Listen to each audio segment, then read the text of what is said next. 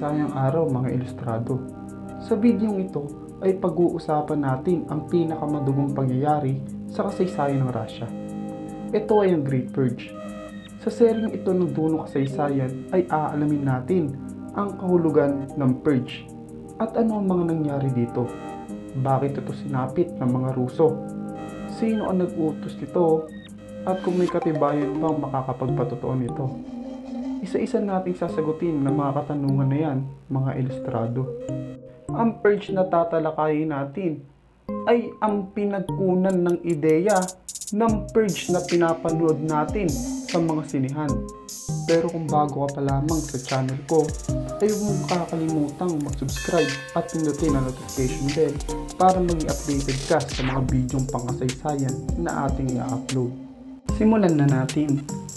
Ang pangyayaring ito ay nagsimula nang mamatay ang leader ng Bolshevik Party at unang pangulo ng Union Soviet Socialist Republic na si Vladimir Lenin noong 1924. Minana ng kanyang kaalyado at kapwa-revolusyonaryo ang pamunuan ng bansa na si Joseph Stalin na naging diktador noong 1929. Ang pagiging diktador ni Stalin ay nagsimulang questionin ng kanyang mga opisyal at mga dating kasama sa Rebolusyong Bolshevik.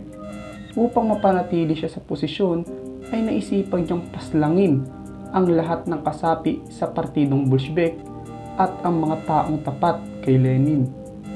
Ang unang biktima ng Great Purge ni Joseph Stalin ay si Sergei Kirov. Noong 1934, siya ay binaril ni Leonid Nikolaev sa loob mismo ng headquarters ng Communist Party. Ang pangyayaring ito ay pakana di umano ni Stalin. Ang pagkamatay ni Kirov ay ginawang dahilan ni Joseph Stalin upang maglunsad ng purge o internal cleansing sa hanay ng mga militar na sa tingin niya ay kabilang sa mga anti-Stalinist communist o kalaban ng kanyang liderato. Dahil sa paglakas di umano ng kalaban ng pamahalaan, ay nagkaroon ng isang pagdinig sa kabisera ng USSR, ang Moscow. Ito ay tinawag na Moscow Trial, kung saan dito nilitis ang mga opisyal ng sandatahang lakas ng bansa tulad nila Lev Kamenev, Grigory Zinoviev, Nikolai Bukharin at Alexei Rykov. Silang lahat ay hinatulan ng pagkakasala sa kasong treason o pagtataksil sa bayan. Maliban sa mga militar, ay idinamay din ni Joseph Stalin sa purge ang mga magsasaka, alagad ng sining, siyentipiko, manunulat, mga banyaga, mga mamamahayag at mga pangkaraniwang mamamayan. Naglabas din ng kasulatan si Stalin na nag-uutos na patayin ang buong pamilya kung sakaling mapatunayan na nagkasala sa batas ang kanilang padre di pamilya. Ayon pa sa mga historiador, ang ibang mga biktima ay pinapatapon sa mga gulad labor camp upang pahirapan hanggang sa mamatay.